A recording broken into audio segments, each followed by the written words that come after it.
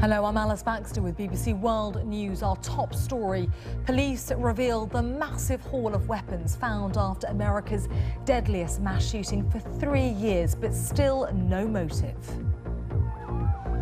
14 people killed in California after a married couple opened fire at a social services center. President Obama vows that the police will get to the bottom of it.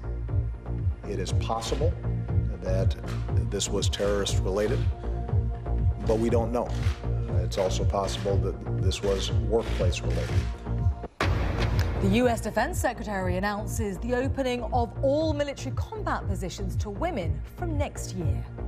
To succeed in our mission of national defense, we cannot afford to cut ourselves off from half the country's talents and skills. We have to take full advantage of every individual who can meet our standards. Oscar Pistorius faces a return to jail after South Africa's appeal court finds him guilty of murdering his girlfriend, overturning the original manslaughter verdict.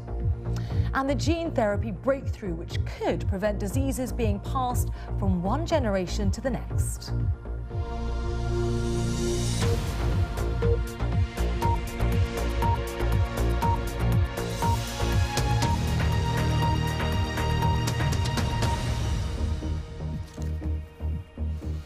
Very warm welcome to you now. Police in the Californian city of San Bernardino are still searching for a motive to Wednesday's mass shooting, which left 14 people dead and 21 injured. Well, the suspects, a husband and wife, dropped off their 6-month-old daughter before arming themselves with assault rifles and opening fire at a social services centre. They were later shot dead by police. Well, let's cross live now to California, where the chief of the San Bernardino Police Department has been talking to us earlier, giving us an update on Wednesday's mass shooting investigation. But right now, let's listen to the LA director of the FBI, David Baldich. We do not know. It's certainly something we're going to look into very, very carefully. About the communications that he had with investigative subjects, terrorism subjects that the FBI had under investigation. I did not hear you. What can you tell us about any communications he had with terrorism subjects that the FBI had been investigating? We're still working through that, and again, that goes towards the flow of and the pace of the information. I want to make sure we're absolutely correct before we put that out. Here in the United States, the FBI was investigating. We're still working through that. 6 months ago, he was abroad. What countries was he traveling to, and how long had he been? Pardon me? How long had he been out of the country, and what countries has he visited? It appears that he came back into the U.S. in July of 2014, as I said earlier. I do not know all the countries he visited. We know he did go to Pakistan at one point. We know she is here on a K-1 visa under a Pakistani passport. What can you tell us about a trip to Saudi Arabia? Don't have all the facts yet. How much do you know about her that would explain why she got involved in this caper? We don't know enough. We do not know enough. I'm going to take 2 more questions. Is there any evidence that these IEDs were... How close are you to making that determination? Again, it would be irresponsible and premature of me to call this terrorism. The FBI defines terrorism very specifically, and we are still, that is the big question for us, is what is the motivation for this? First and foremost, the integrity of this investigation, again, is paramount. Secondly, it's ultimately to determine the motive and the inspiration for this attack. The IEDs that were found, how would you describe them as much as their construction? Was this professional or was this amateurish stuff? Was there high-grade military explosives used there or black powder stuff? Well, I'm not an expert either, as the chief mentioned earlier, so I don't want to go too deep. I will say there is some level of sophistication, certainly, when you're tying them together and you have seemingly a remote-controlled car that is attached to the device. I'm going to take one more question, then I'm going to turn it back to the chief. Yes, ma'am. Were based off of any kind of designs with Inspire magazine? I didn't hear you. Any type of evidence that shows a linkage between the designs of the IEDs and Inspire magazine? We knew that question would come up, and we're looking into it as we speak. Thank you. Chief? Chief, was he ever on anybody's radar screen at all? Did you ever have any prior knowledge of him or the FBI or anybody anywhere? He was not on the radar screen of our agency prior to yesterday. Let me go over a couple details. Our plan today is, as I said early on, we're going to do this press conference now. Throughout the course of the day, we're going to do what we can to release the names of the victims, focus in on those folks. We'll probably try to get you some photos, and as I said, we're going to try to move the media a little bit closer. We will come back with another press conference at the end of the business day, 4 or 5 o'clock. Hopefully we'll have significantly more information for you by then. And then we'll kind of play it by ear. So with that, I'll take a couple more questions, and then I think we're going to cut it off. Did you determine that he was a suspect, and how did you determine that he was a suspect? So as I said yesterday when we did our early press conferences, there was we got a couple of tips, and we were following up on a couple different leads. This was one of the tips that we followed up on very early on. Where that came from was another person that was in the building that knew him, that identified him by name, who expressed some concern over his behavior prior to the event and the way that he left. Following up on that information, we discovered that he had rented a vehicle that was similar to the suspect description that we had received, and we also followed up on addresses that we had more than just that address in Redlands. But the address in Redlands is one that we followed up on, and the rest is obviously we know how that played out. Was there any traps or any problem for issues or hostility at work? There were things that as our officers approached gave them concern that I don't know if the word booby-trapped is appropriate, but there was concern that they did not want to go in immediately. They wanted to approach it very, very carefully and very tactfully, tactically. And for that reason, we actually used the FBI tactical team for that, because we were stretched so thin here. So the FBI came with their bomb folks. I think the Sheriff's Department may have helped with that component as well. And we used their team to do it. The initial officers that were there and secured the house were not the ones that made entry. We did wait until tactically they did it appropriately. Have you been able to find any notes or any type of information? There's nothing definitive that we have right now that points directly to a motive. I have not been made aware of any notes. We are still working on that. It's been a slow process. So when this happened, the sprinklers, the fire sprinklers in the room had actually gone off. We believe what happened is maybe one of the rounds that were fired hit the fire sprinklers, set them off, flooded the room. It took a lot of time to get that process turned off, and then we discovered the explosive devices in the room. It took a lot of time to do that. We did not get to the portion where we were dealing with the victims and the bodies and trying to make the positive identification through fingerprints until the middle of the night. We've been working throughout the night on that, and we've been making notifications since then. What the sheriff plans to do is that slowly throughout the day we will release the names, hopefully of all 14 people today, as we are able to make notifications. Anyone still in there? I'm not sure. I'm not sure, to be honest with you. Were you able to get to the victims right away? As of several hours ago, there were a few bodies left. We may have been able to remove those victims by now. I'm sorry, Brian, go ahead. Were you able, you talked about the delay in getting to the bodies through the sprinklers, etc., but were you able to go in right away and, you know... absolutely. So the initial response, the officers went through the water and all that, identifying bodies, searching for suspects, all that was done. We had confirmed that those folks had lost their life, that they were dead, and then we discovered the IEDs, which caused the safety personnel to back out, deal with those in an effective way. Can you talk about what was discussed during the holiday party? Did the suspects have any conversation with the holiday goers? Not that I've been told. Did he say anything during the shooting? Not that I've been told. Chief, have you been able to confirm, or have you been able to find out through local means and the FBI a list of all the local people here in the San Bernardino area that these people may have been in touch with over a period of, say, a week, 2 weeks prior to this incident, or are you still reaching out to try to find those people? That is still part of that broader, more complex investigation to see if there are other co-conspirators or people that may have been aware of something. And I'm just not quite prepared to give details on any of that just yet. An update on the detainee? The third person. So at the officer-involved shooting, we did indicate that there was a person that was detained out of that. That person was seen running away from the scene. What we have learned since then is that there were several police cars and undercover cars that pulled up that were engaged in that officer-involved shooting with the suspects. We found out later on that there were people that were in cars that abandoned their cars and ran the other direction when the gunfire started. I don't know if that person was one of those, We did ultimately determine that he was not involved in the incident. He is not a suspect. He's not a person of interest. He did happen to have a misdemeanor warrant. He was booked on that warrant.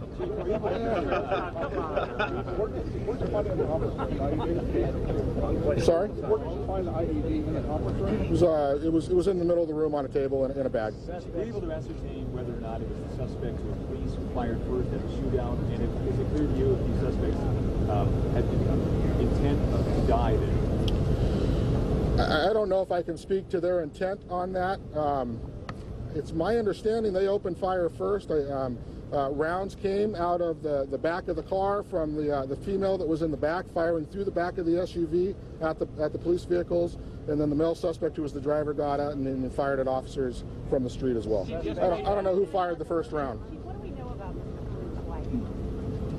I'm going to let the FBI. That's a part of the investigation that they're working on, and so they're doing up the history on that. And I just don't have enough info about her. Did it stop on its own accord, or was it disabled? I believe it stopped on its own accord to engage the officers. Now, what does this mean going forward? I know you can't talk about county buildings, but city buildings. I know this is, probably a fluke, but what about security at city buildings? So we stepped up security all across the city and all across the county yesterday at all of our city and county facilities. Schools went into lockdown today. It's my understanding that as of today, based upon the information, that we have no credible threats, that a lot of those facilities are returning back to business as usual. So but yesterday, everybody went into a lockdown. We're not going to see people with rifles in front of City Hall ongoing? No, I don't anticipate you will. We've also... Are they going to be back to what's that? meeting as usual? Department of Environmental Health, where I don't know. We'll try to get those answers later on. Actually, I'll let the sheriff address that from the county. Last night, the County Board of Supervisors held a special meeting and decided to make the decision to shut down the non-essential county departments for today and tomorrow. Not only to make sure that there weren't any threats that were still potentially developing yesterday, but out of respect for the family members and fellow employees that were either victims or friends of the victims, and that's the decision the Board of Supervisors made. So the non-essential county operations have been shut down for today and tomorrow. Chief, just to clarify, there's no suspects in connection in custody that you have currently? Correct. Chief, are the suspects' families, are they cooperating? It's my understanding we've contacted a number of them. They have been cooperative up to this point. I think there may be one or two that we're still looking for. Were these suspects wearing cameras? Were they wearing GoPros? They were not wearing. I've heard that rumor about the GoPros. I've asked our staff about it. Nobody's located GoPros. Nobody's located any evidence that they were wearing cameras of any sort. Chief, do you know how many people were at the party? I don't. We are going to try to get that by later this afternoon, though. Have the family members been formally interviewed about what they knew about the... Several of the family members have already been contacted, have been interviewed, and are cooperating. We're still looking for a couple of others. Is it known if the women work? I'm sorry? Did the women work? Is there anything more known about? I don't know anything about that. Yes, sir. The coroner's office is now having to handle 14 bodies at once. What impact is this having on the coroner's operation? As you know, I'm responsible for the coroner's office as well, and our staff is on 12-hour shifts, and we've called folks in from their days off to assist with processing the scene and helping to identify the victims of this tragic event. We're in the process of making those identifications. The majority of them have been done, and a number of the notifications have been made, and we'll continue to update you as we get that information, and we can provide the names once the notifications of the next of kin have been made. Will that be on the website? We'll probably release it through a press release through our Public Affairs Division as we get that information. Thank you. Two more questions, we're going to wrap it up. Does the wife have relatives in the United States? Not that I've been told. Pakistan. Thank you very much, folks. We'll be in touch with you today.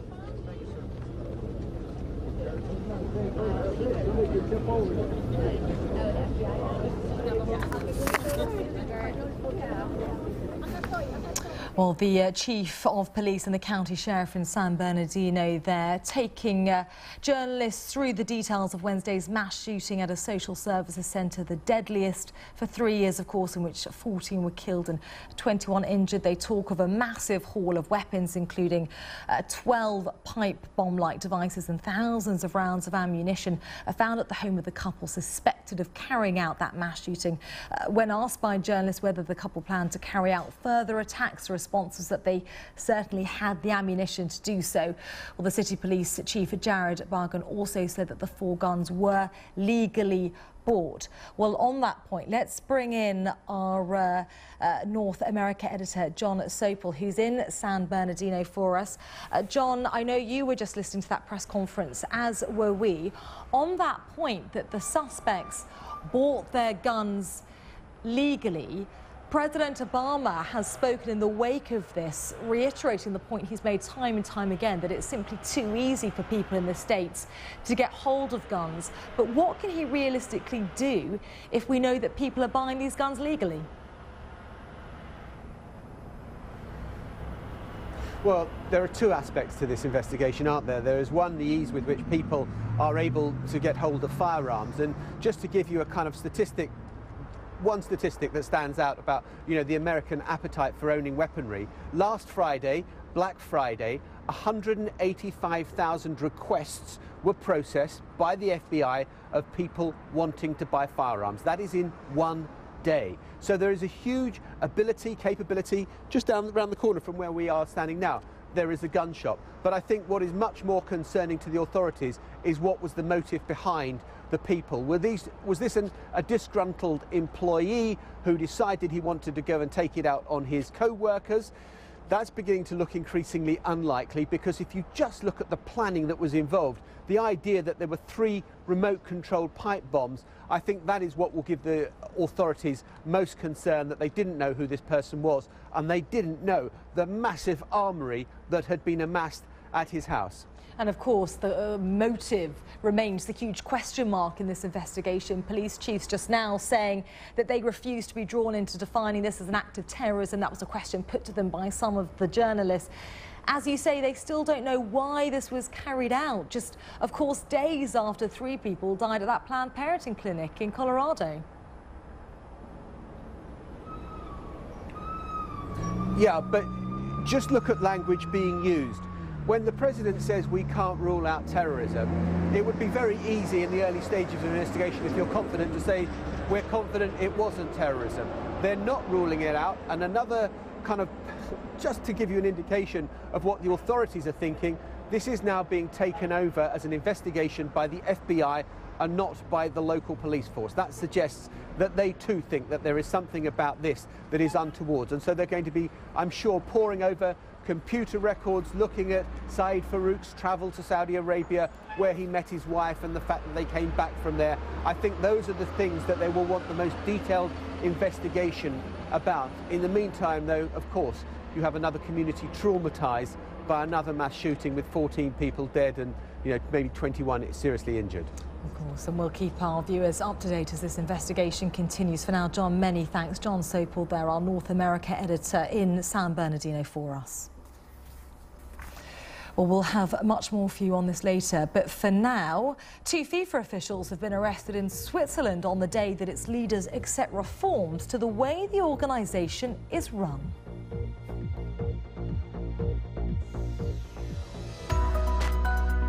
It's quite clear that the worst victims of this disaster are the poor people living in the slums which have sprung up around the factory. I am feeling so helpless that the children are dying in front of me and I can't do anything.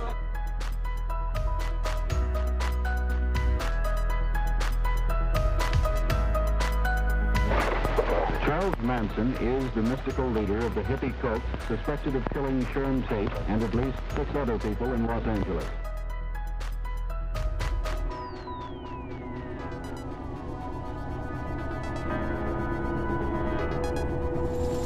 At 11 o'clock this morning, just half a metre of rock separated Britain from continental Europe. It took the drills just a few moments to cut through the final obstacle. Then Philippe Cosette, a miner from Calais, was shaking hands and exchanging flags with Robert Fagg, his opposite number from Dover.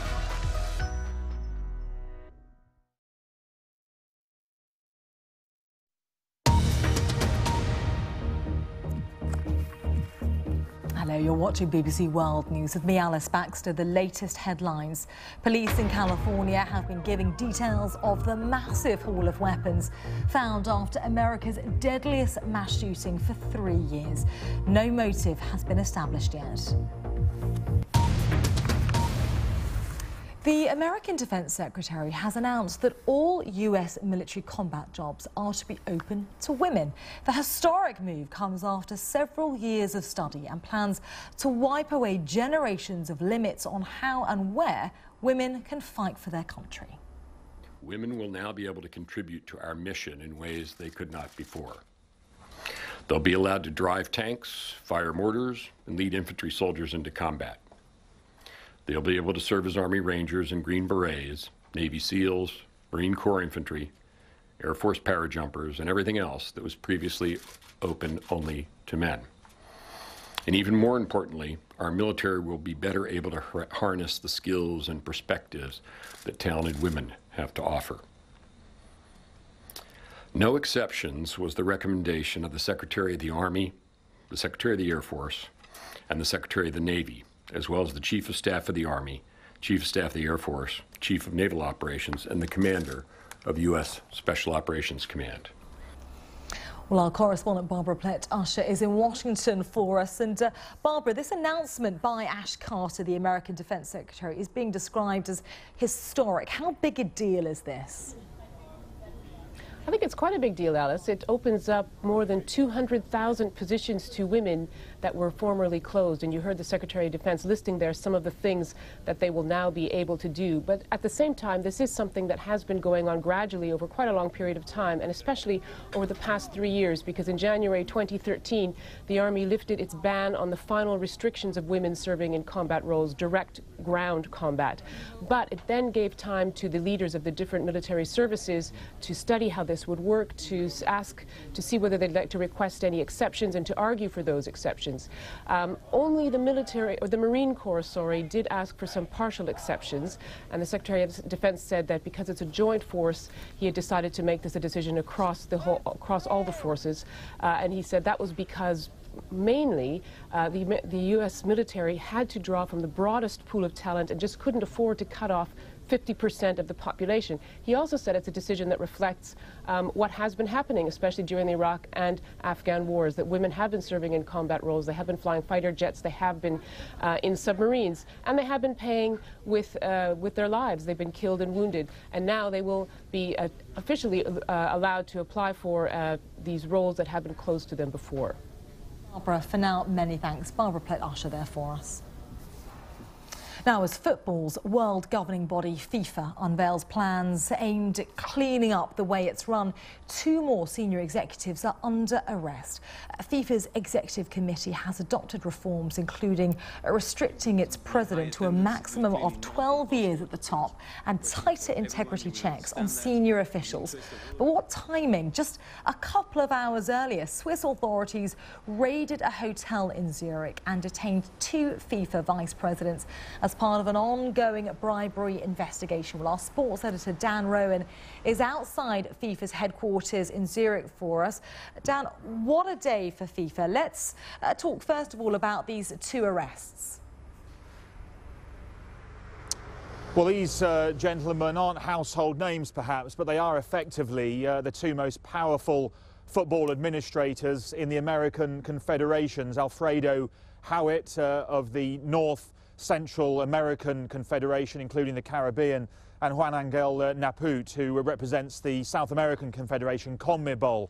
These 2 gentlemen were meant today to be discussing that crucial reform package that you mentioned there, which is seen, I think, by many as representative of FIFA's attempt to somehow rebuild public trust and confidence in it after a scandal-ridden few months, and another proposal to expand the World Cup, quite a controversial proposal actually, to expand it to 40 teams by 2026. That's seen as something of a sweetener to certain associations around the world in order to try and tempt them to vote for those reforms. Instead, those 2 senior officials languished this evening in a Zurich jail, having been swooped on in a dramatic dawn raid by Swiss police earlier this morning. It's all reminiscent, isn't it, of the activity, 6 months ago, back in May.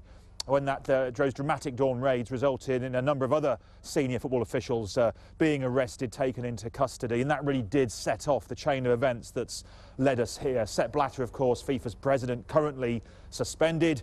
A new presidential election scheduled for February of next year. FIFA is desperately trying to look forward, but events like today's prevent it from doing so. And in the next few minutes, we'll learn a little more from the US Attorney General, Loretta Lynch. She's the woman in charge of this investigation, effectively. She's holding a press conference shortly, and she's expected to confirm that the scale of this inquiry is effectively doubled in size. Well, Dan, as you say, it's been a scandal-ridden few months for FIFA, to put it mildly. So many are asking, can any amount of reform actually help FIFA, or does the body itself need to be overhauled or potentially replaced? Well, there are some who believe that so tainted now is FIFA as an entity, it should simply be wound up. It's similar to a failed bank, and that there's simply no hope for it. Something new needs to happen, a new organisation, a new world federation, whatever form that may take. Others believe there is hope for FIFA if the right reforms are brought in, but certainly the next few weeks and months could prove crucial. And of course the big decision that FIFA has to make ultimately is who should lead it going forward.